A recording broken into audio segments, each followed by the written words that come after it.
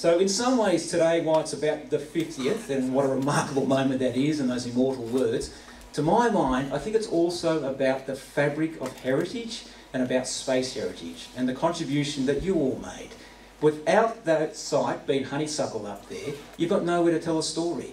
But by having a place where you can gather under a dish, out in the rural, out in the valley, it's a place where stories can be told. And that's basically what today's been about. It's been about storytelling. And storytelling informs the future. And I know a lot of my staff are very, very young, are amazed about the heritage of the park and about the space. So you've really inspired a lot of people collectively. So I just want to say thank you. It's been an absolute privilege on my behalf, particularly doing what I do. I often say I've got the second best job in the ACT government. I'm not sure who's got the best job, probably the minister. But it's been an absolute privilege to have been involved with you all, particularly with Mike and Hamish and John. It's been a privilege, guys. So thank you very much. It's been wonderful. And congratulations, and yeah, one small step to connect with nature. So, yeah.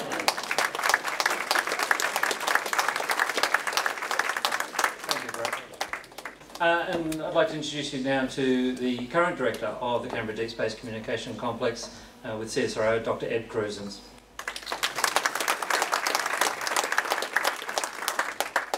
Well, I stand in total awe looking at all the ex-trackers here. On your shoulders we stand at CDSCC and other places like that. I've got no notes. I really don't know where I'm going to go with this conversation, but I just wanted to say how much I appreciate you all coming out here. The Deep Space Network, of which we are part, is one big family. You are part of that family, and the achievements that you made has actually made us move forward from here. So the last 54 years at CDSCC has seen us do a lot of fantastic missions, going away from Honeysuckle Creek and Rural Valley over to here as well. So the antenna that you see out the back there, beautiful old girl, wonderful antenna. We brought that across here. I think it was called DSS 44 for a period of time, and then it was brought across to here in I think about 1984, and I think 81. Okay, sorry. And then we had it for nearly 30 years, and it was decommissioned in 2009. I got to say, almost tearfully decommissioned. I remember when I first came here as System Engineering Manager in 2004. We loved that antenna. It was a lot of fun. A lot of work to keep it going, but we loved the antenna. Very agile, able to do its job. What does the future bring for CDSCC and tracking in Australia? Very exciting. Only about 6 months ago, we acquired the new Norcia capabilities, CSIRO did, in Western Australia. That is European Space Agency network. As you know, we run the NASA network out here as well.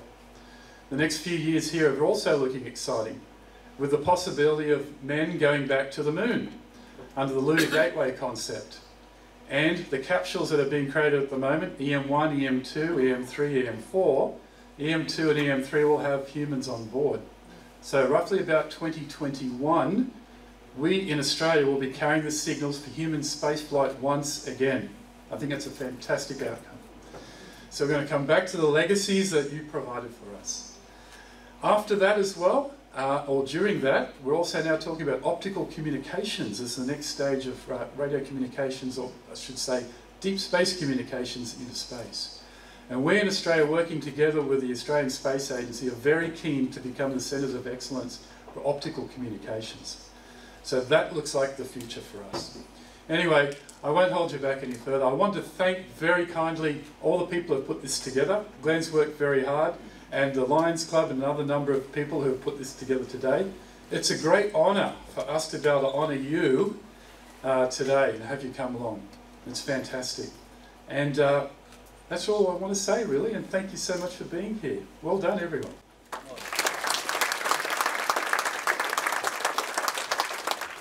Thank you, Ed. Yes, we have another person who would like to say a few words. It's just making his way up the aisle right now. Look, for me, it's been an enormous pleasure to work with so many people. I have to thank quite a few people a little bit after, but what I'd like to do, just if you can make up the stairs here, again, former director, and of course many of you know him, Deputy Director from Honeysuckle Creek, Ed, for Mike did, and I'll just give him a hand. We couldn't make a ramp for you this time. No. You can tell the ramp story. That was the ramp story. Welcome, Mike. Hi.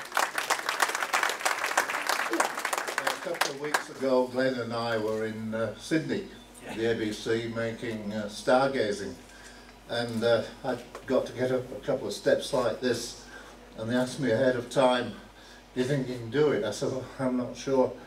Anyway, when it came my turn to go up on the stage there, two men rushed out from the back with a little ramp. So they had great fun. I said, "One small ramp for Mike Dillon." I get out of breath fairly easily. I must thank Brett and his team. Brett runs a fantastic shop. Ed, we've had many meetings, haven't we? We've had a few. And this morning was the culmination of all that. And I can add my thanks to everybody. At the start, we had the ambition in our little committee that we would run that honeysuckle event.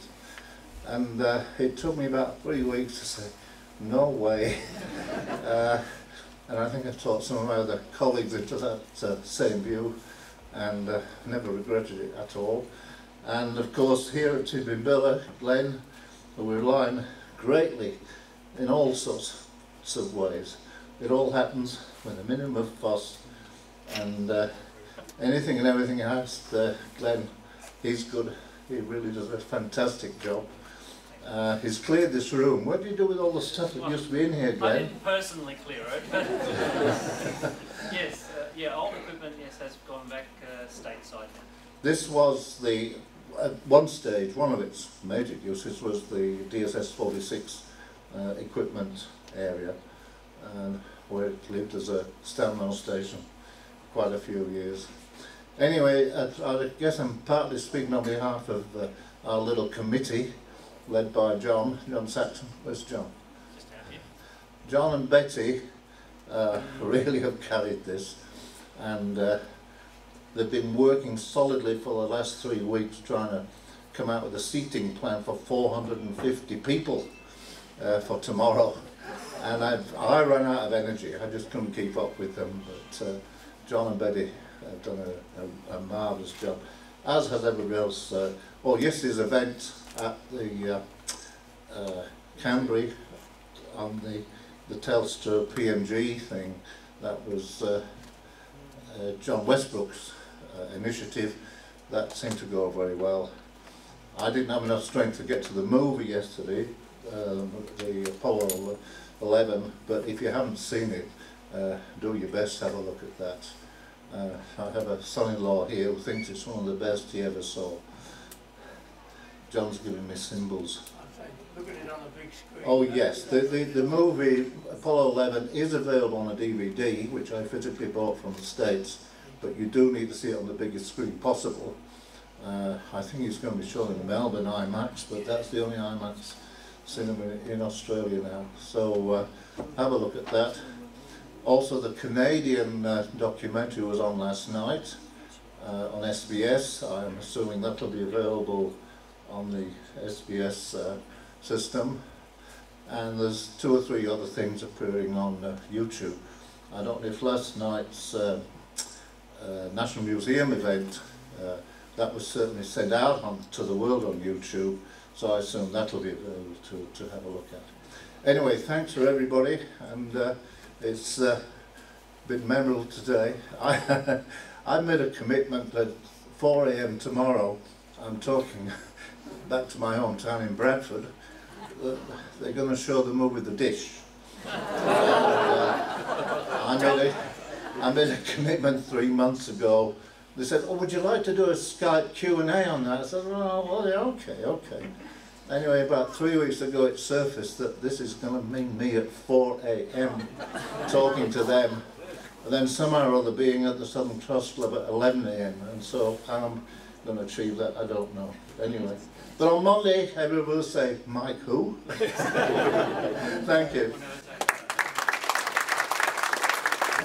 Actually, I've got to say particular thanks to Mike and to John. The two of them have been absolute troopers. We have been bombarded with media requests for television and radio and print and online, and they've not refused any requests we've sent through. And we've done some big trips together, haven't we, Mike, over the last little while? So, and now, this is the great thing, is Professor Brian Cox can finally tick off his bucket list and say, I have spoken to Mike Dean. That's a good thing. And again, yeah, thanks to everybody on the committee. You've all worked very, very hard on this, and I know you've put in a lot of very long hours. I keep seeing, you know, at 3:28 a.m. emails from John out there. So you're all doing crazy hours, so they deserve an enormous amount of thanks. Just for our event here today, obviously tomorrow is the big open day for the members of the public who'll come along and have a much closer look at the honeysuckle dish. And we're also going to be screening live, or in real time, the Apollo 11 moonwalk. All of you will be at the reunion luncheon, I hope, and watching it there. Very nice news just in the last 48 hours is that ABC News 24, what they now call ABC News, is going to actually be running the moonwalk telecast live in real time, the entire broadcast. It's probably the best slow TV they've ever run. So that'll be good. I just have to pass on a few thanks to people who've helped us today. To the Lions Club of Belconnen, thank you very much for coming and doing all the catering today.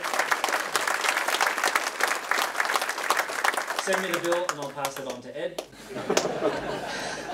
They're also going to be coming tomorrow, of course, and feeding all our members of the public. So I really, really appreciate all the effort that the Lions Club has actually made. I'll make some thanks for some people who aren't here. The QuestCon Science Circus are coming along tomorrow, so I'd like to thank them just in front of all of you. They're going to be telling the public a lot more about science because we want to encourage more children into science, technology, engineering and mathematics so they can finally take over my job and I can retire. And also we have St. John Ambulance and other crews that are helping us tomorrow out. So just thanking them in advance, and certainly Lions Club for today. I'd certainly like to thank Ed. Ed's been very patient with me. He sort of about 8 months ago said, you know, I said to Ed, you know, we've got to be doing this Apollo anniversary, and he said, try to keep it low key. And I said, it's the 50th anniversary, it's not going to be low key. But he put the trust in me to go out and to look after all of the celebrations that we're doing and all the interactions we've done. It's been really wonderful to be able to work with the other institutions in Canberra, particularly with the National Museum of Australia and Questacon, and supporting their exhibitions, taking a lot of old archival material and things that would have come from all of your various sites over time, which are on display there, and I'm sure you've seen those. To be able to kick off things like the Moonrock Trail, which has been incredibly successful. Actually, I've been very pleased with that. People going around the ACT and actually looking at all the different moon rocks we have in Canberra. It is the actual largest concentration of moon rocks outside of the United States, so we're very privileged to have all of that. And if you've never seen it, go and look at the one that we have up in our visitor centre as well.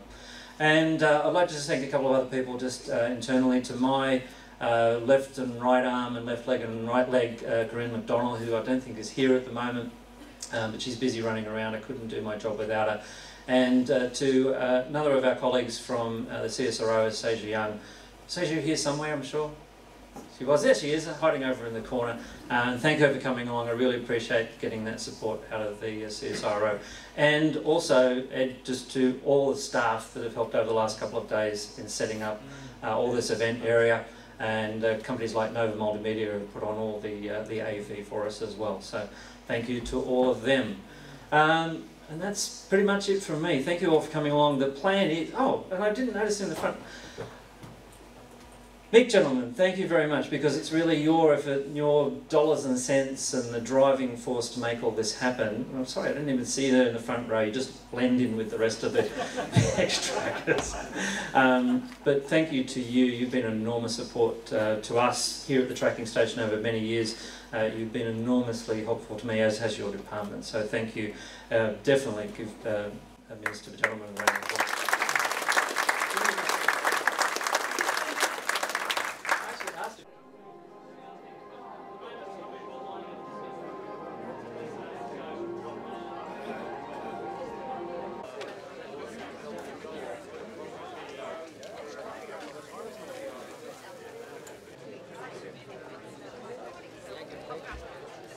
Well, good. Thanks. Highly recommend, is it? Okay.